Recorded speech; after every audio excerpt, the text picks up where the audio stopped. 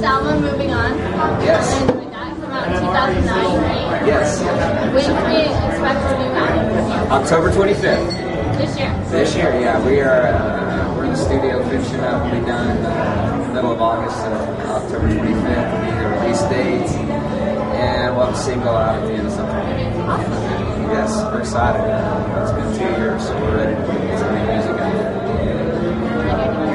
Thanks. So we know that you write most of your music. I believe it's all but what, 2 songs that you've written. So do you play a lot of covers? No, we don't. We'll do at most in the show maybe 2 covers, and a lot of times it's just one.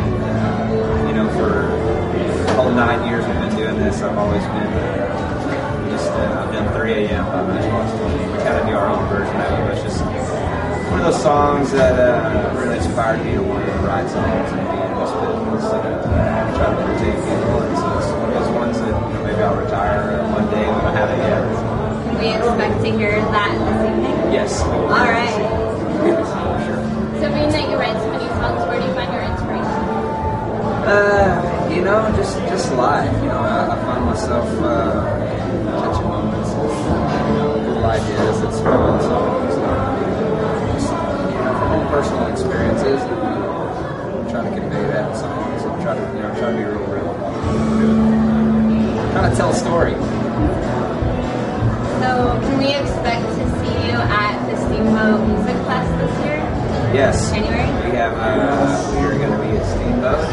We weren't there. I guess this is only our second trip. Okay. So we are definitely signed up. We're on the bill, and I've seen our name in advertising, so it must be true. There you go. We're excited to see you there as well. Excellent. We made our first trip out there this past year.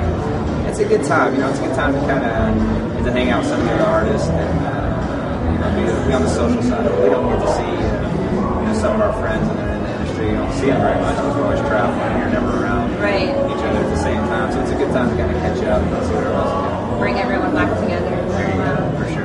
Great. Well, we look forward to seeing you tonight. Casey Donahew is also playing tomorrow in Denver at the Grizzly Road. Check him out on his website. It's CaseyDonahew.com. Man. Man.com. Thank you.